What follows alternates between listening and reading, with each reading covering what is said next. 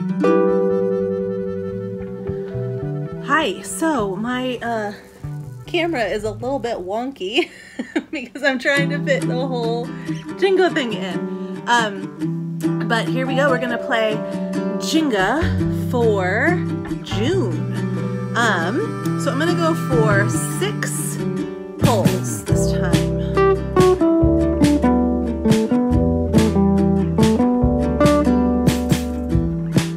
First pull is poetry.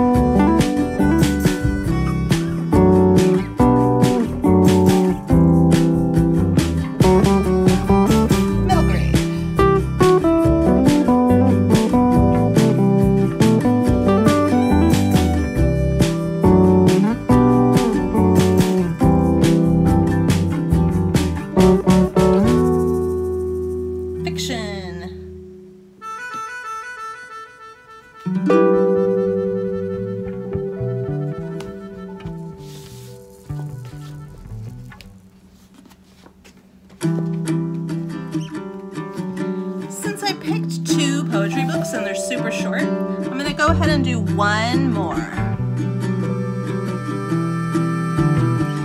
However, if this topples over, I'm not going to repick.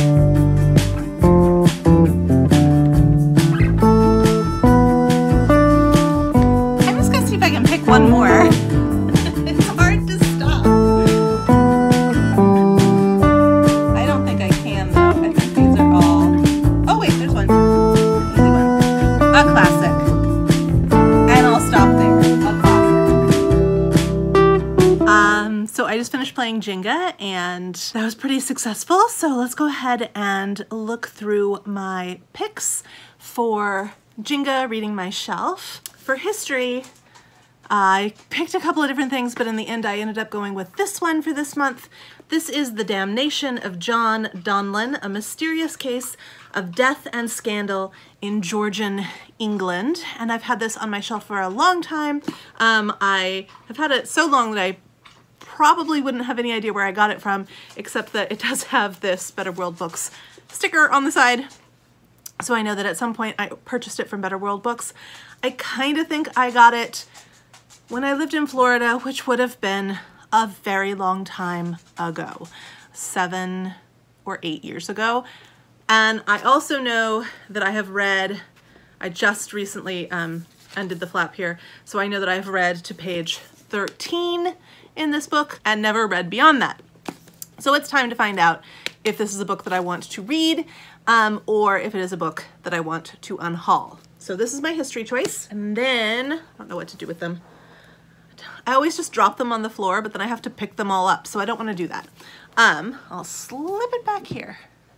All right, so now this may be a little bit of a controversial choice. I'm gonna call it a horror classic. It would be a very recent horror classic, but I do believe it will be a classic of the horror genre, and I am going to read House of Leaves. I recently saw, for Booking Out Loud and How to Train Your Gavin, two incredibly different readers, but both of them did vlogs on House of Leaves. And I remember when this book came out, I remember seeing it on a Barnes & Noble new releases table and thinking, I am not touching that thing with a 10-foot pole. But here I am holding it with my two hands and clutching it to my cheek. I'm gonna read this for my classic pick, and we'll see if I make it through. That's all I have to say about that. But watching For Booking Out Loud and How to Train Your Gavin, like I said, two incredibly different readers, read that book made me want to read that book. So also, since that book came out, I have become much braver with reading horror, and realizing that if it's done like right for me, I really quite enjoy it. So I'm hoping, my fingers crossed.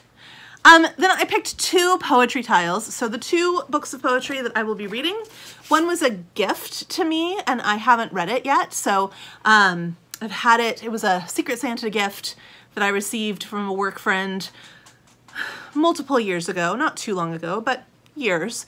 And so I'm going to read this. This is Emily Dickinson, The Envelope Poems. I am an Emily Dickinson fan. And so this will be fun.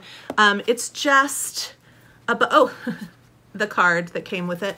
It's just like pictures of the envelopes with Emily's handwriting and then a typed out transcription of the poem that she wrote. Sometimes it's poems, sometimes it's just a series of words. I've skimmed through it and I've read a couple of them, but not like start to finish, not intentionally. So I'll do that. And then the other one that I picked is Billy Collins' Sailing Alone Around the Room, New and Selected Poems. This is not his newest work. I've had this for a really long time. I got this because of one poem, and I've only read 2 or 3 poems out of it in all the years that I've had it. And so I got it at Powell's. So I am planning on reading it from start to finish this month. And enjoying that. I am a huge Billy Collins fan. I absolutely love Billy Collins. For the philosophy pick, I'm going to read American Philosophy, a Love Story. I have read bits and pieces of this. This is about transcendentalism. It's also a memoir of a professor of transcendentalism and a student of transcendentalism, John Cagg, I'm not sure how to say his name. But I have, like I said, I think I've probably read 95% of this, just not in order. And so because I purchased it and read it for a very specific reason, some research. I am going to read it from start to finish as it was intended and enjoy it as the full story arc that it actually is, instead of parsing it apart for the first time ever. And I've had that for maybe 3 or 4 years. Then I'm going to pick up a book that I meant to read in March, for middle grade March. So for my middle grade pick, actually I started this and didn't finish it. I'm going to read We Dream of Space. And I loved the beginning of this so much that I'm going to be teaching it next year in 6th grade. We have been teaching Hello Universe by Erin Entrada Kelly, but this is her latest. And so we're going to move to this one. And I don't know the ending of it. I am really excited to read the ending of it now.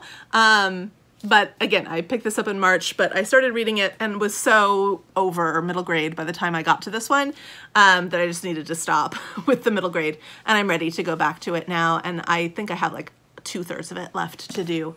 But the beginning of it was so promising, and I love Erin Entrada Kelly so much that I already know that it's going to be a glorious book. And then for the fiction tile that I picked, I'm going to read this, which has been on my shelf for like a couple of weeks. This is Madam by Phoebe Wynn, and I'm super excited about this one.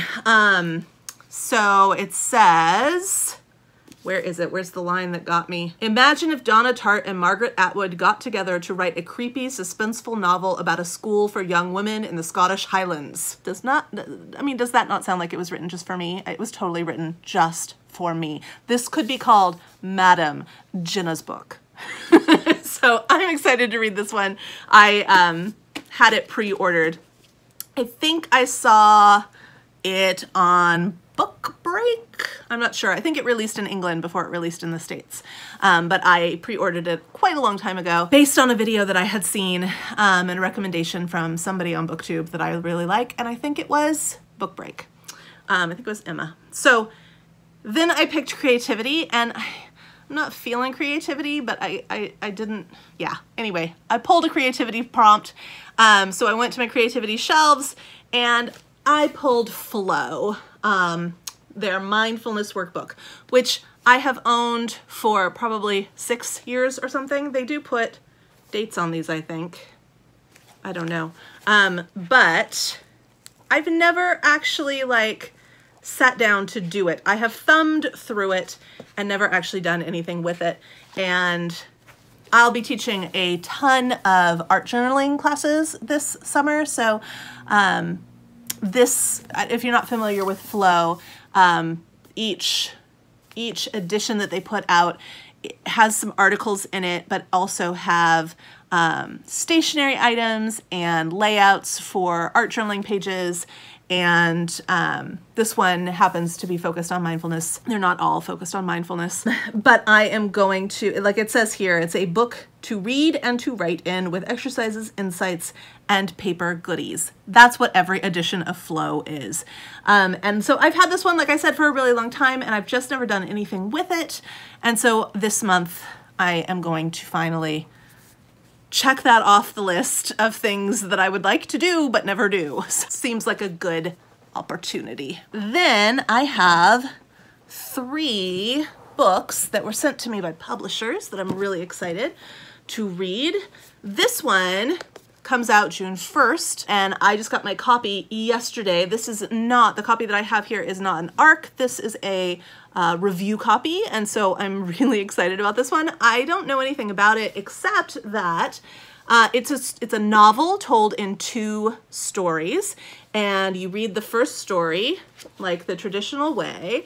You open it up and everything looks quite normal, and then to read the second story you have to flip it over and you start the second story in the traditional way. I think that that's so clever. So in between the stories, like you're reading along, right? And then you get to a couple of pages that look like this, and then boom, you're upside down because that's the end of the other story. So I think that's so clever, and I'm curious about a novel written in 2 stories like this. Also coming out in June is this one, which I'm so excited about. Oh my goodness, I requested this one and I got it, and that makes me very happy because I am pretty much obsessed with Ethel Rosenberg. And this is a biography of Ethel Rosenberg that uses her prison letters, which has not been done in a Rosenberg biography before. So I'm so excited about this one, and I will probably start reading it. It's May right now as I'm filming this. It's the last week and a half of May. I will probably start reading this now, like today.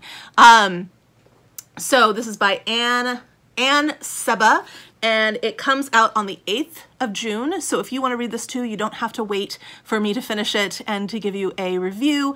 You can pick it up on June 8th and read it in June with me. That sounds awesome. But I will be doing a review of this one. And again, thank you so much to St. Martin Press for sending me a copy of this. You have no idea. You made my month. So excited.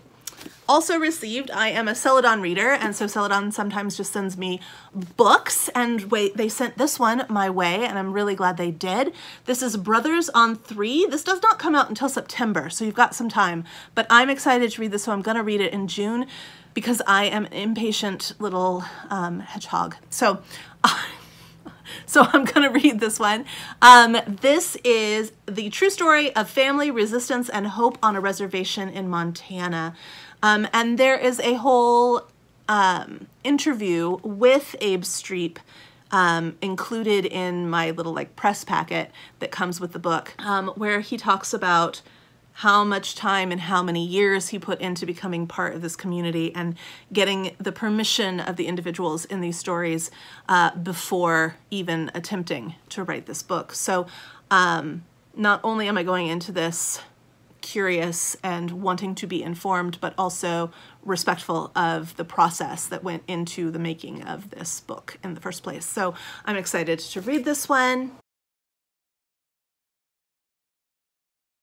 Then I have, of course, books that I will read for lots of prescribed reasons. First of all, I'm going to finish this one, which I started in May but have not finished yet and absolutely am loving. So this is Freshwater for Flowers, and I am I'm a little less than halfway in. So I'll finish this fairly quickly, fairly early on, but I will be reading that to finish it. It is time for another installment in Barchester. So this is Framley Parsonage. It looks very dramatic, this one. Yeah, so we'll see. I don't know what happens in this. I'm kind of reading the back of it right this moment. I'm not sure what happens to this one, but this is the next one in the Barchester Chronicles. Halfway through this journey with Barchester, I have read the first 3 and had varying levels of success with all of them, but my favorite so far has definitely been Dr. Thorne. And yet I still feel like Trollope's writing is kind of lackluster, I guess is a great way to say it. And maybe it's not fair that I'm reading him at the same time as I'm reading Dickens. I know that people tend to fall, I didn't know this until this year, but now I know very clearly that people tend to fall into either a pro-Dickens or a pro-Trollope camp. And here I am with one foot in each and feeling very much like a Dickens enthusiast as opposed to a Trollope enthusiast. And maybe that's not fair. I don't know, but they feel like 2 very different worlds to me. And in reality, they are 2 very different worlds. So this is the next one, and I have 2 months to read this. I don't know if I really will pick it up in June or if I'll wait till July, but it is the time to start this one. So, you know, with the global group that I'm doing this with, they're picking it up for the next 2-month cycle. So yeah, I may or may not start this in June, but it will definitely be done before the end of July. The next book in Dickens is quite a chunky friend. Check that out. The next one is Dombey and Son, and I don't know a whole lot about Dombey and Son, but I have high hopes because I know that Katie from Books and Things really enjoys this one, and so I am hoping I will really enjoy this one too. I have enjoyed all of the Dickens that I have read, but if you saw my wrap-up video for last month, for May, then you know that I've kind of reached a point with Dickens where I really want some depth. The humor is great, but it's starting to wear on me a little bit 6 months in to my romp with Dickens in chronological order, and I am looking for a little bit more heft and hopeful of that. I know it's coming in future books that I'm more familiar with. Dombey is, I think, my last book that I know nothing about. And so, hey Joey, what's wrong, baby? What's wrong? Oh, you're bored? He's bored. So I think it's my last book that I know nothing about, so I'm hopeful that maybe it's the start of a little heft besides just the weight of the book. And then for my, hi, my dog is bored, and he wants attention and love and snuggles, so he's here and I'm petting him with this hand. For Read Harder, I'm getting down to it. I'm almost done with all of the prompts, so I'm only going to do 1 instead of 2 Read Harder challenge books this month, and that is going to be Big Sister, Little Sister, Red Sister, 3 Women at the Heart of 20th Century China by Jung Chang. Now, Jung Chang wrote Wild Swans, which is one of my absolute favorite books of all time. I read that book while I was in China, living and working in China, and it was such a great experience, and I have gifted that book to so many people. I have probably personally purchased at least 8 copies and given them all away, except for the one that I have right now. A little bit apprehensive about that, about reading Big Sister, Little Sister, Red Sister, just because I then picked up Mao after having read Wild Swans and did not love it. I did not read, what is it, Empress Cixi? Is that what it is? Cixi? I don't remember. But I didn't read that one, and I probably would have enjoyed that one. I think she writes about women really well. I am a little bit apprehensive about Big Sister, Little Sister, Red Sister, because it is a really chunky, really dense book. I am hoping that it will have the same kind of quality and heart that Wild Swans had, but I am fully prepared for it to fall a little flat like Mao did. So we'll see. We'll see how it goes. Full disclosure, I do have the book, but I will also be listening to an audio copy of it. I just find she's so dense at times, if it's the history side of her, like if it's the Mao side, it's going to be so dense that I'm not going to be able to get through it in 1 month unless I'm listening. So I'll start out by listening to it and see how it goes, and then maybe I'll read it, because if it's the memoir type of thing, then I might get through it faster if I'm not listening. There's my process. I'm also going to read the second book in Christian Lavransdatter, which is The Mistress of Hussaby, and I loved rereading the first installment in this trilogy last month. I'm going to pick up this one. Hopefully I will have the restraint to wait till next month to do the third one. We'll see. And then, of course, the next book in the Irish Country Doctor series is An Irish Country Wedding. I don't know where we'll be, who's getting married, what we're focusing on. I, of course, have my ideas, but who knows? I know that I will love it, though, no matter what's happening. Those are the books that I'm going to read. That is my TBR pile. It is 1, 2, 3, 4, 5, 6, 7, 8, 9, 10, 11, 12, 13, 14, 15, 16, 17 books strong. And some of them are quite chunky, but I also have a stack of possibilities, books that I would really like to read in the coming month. So I've pulled them, and I will just have them sitting available to pull from over the course of the month, and we'll see how many I get through. I am only working half of this upcoming month, half of June, and the other half is the beginning of my summer break. I'm a teacher, so I get some time off. I am hoping to move apartments during that time, but it's also the summer, so I probably will have a lot of time. Things are opening up around my area, so I might be able to be out in the world a little bit more, but I'm also like a homebody anyway. I'm guessing that it's a good possibility that I can get through my 17 books and then some, since I do it normally anyway. But I'm not making these official TBR books. There's no sadness if I don't get to them. There's no sadness if I don't get to my TBR books either, really. But they are goals, and I do feel good when I get through them. So these, however, are not. These are just books that I would like to try and read in the month of June. These books include A Good Neighbor by Teresa Ann Fowler, The Factory Witches of Lowell by C.S. Malrich, The Beautiful Ones by Sylvia Moreno Garcia, Vanishing Falls by Poppy Gee, The Woman in the Green Dress by T. Cooper, that might be Taya Cooper, The Library at the Edge of the World by Felicity Hayes McCoy. I actually have this whole series, one on pre-order, based on the synopsis and the covers alone. I need to get reading on this series. So I really probably should add this to my TBR. In fact, I'm going to. I'm adding this to my TBR because I really need to get on that series.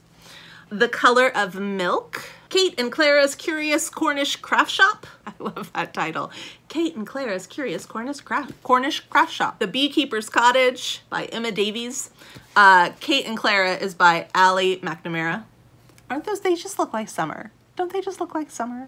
Abigail Hall. This one sounds so good. A creepy gothic psychological thriller that won't let you go. A tense, intelligent read that surprises right up to its unexpected conclusion, which probably means I'll figure it out in the first 50 pages, but that's okay. And then this one, which I really want to read. This is brand new. This is The Lamplighters. I admittedly am much more intrigued by the true story that this is based on, but I am also just so curious to see what Emma Stonex does with that true story. She really takes it and makes it her own. I know that much. She changes the location, she changes the time period, all of that, but I am familiar with the true story and am curious to know her take on it. This, without having even read it, just because the true story does, this gives me Picnic at Hanging Rock vibes. I don't know if that's how it will really read, but that's the feeling I have in my anticipation. So The Lamplighters by Emma Stonex. A mystery, a love story, and a ghost story all at once. Oh, wonderful is what the little blurb on the front says. So those are the books that I would like to read in June, if I can get to them. But the books that I am going to read for my TBR are vast and varied and multiple. So anyway, that is my TBR. I think that Jenga treated me very kindly this month. And I look forward, it's a good, I'm looking at them, they're all stacked behind the camera.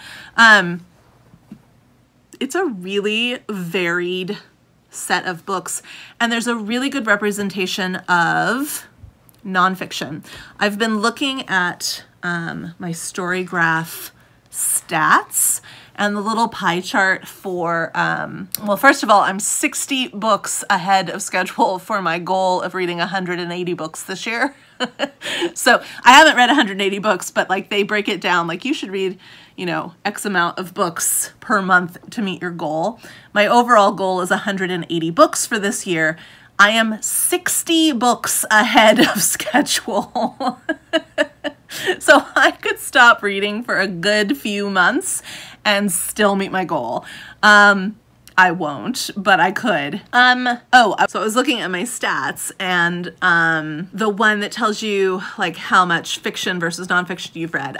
This year I've read a quarter of that pie chart is nonfiction, which I think is great, but I would like it to be half. And I know that I'll be able to make up quite a lot in November for Nonfiction November, but I also know that last year at around November time, I wanted to start reading holiday reads and like family dramas and lighthearted things. So I feel like nonfiction doesn't fit well for me in November. So I don't know if I can count on November, even though I should be able to. So I think a fourth of my pie chart is pretty good, but I don't necessarily want a half, but I want it bigger than a fourth. I want more than a fourth. I want more than a fourth of my reading to have been nonfiction this year. So that's just a personal goal. I have no real reason for that other than I enjoy nonfiction, but I don't tend to pull it off the shelf as often as I pull fiction off the shelf. And so I want to be intentional about making sure that I participate in an activity that I do enjoy, but just don't think of, because it's not as flashy as fiction, right? Yeah. Anyway, excited about what I have here. We'll see how the month goes. Thanks for watching. Bye.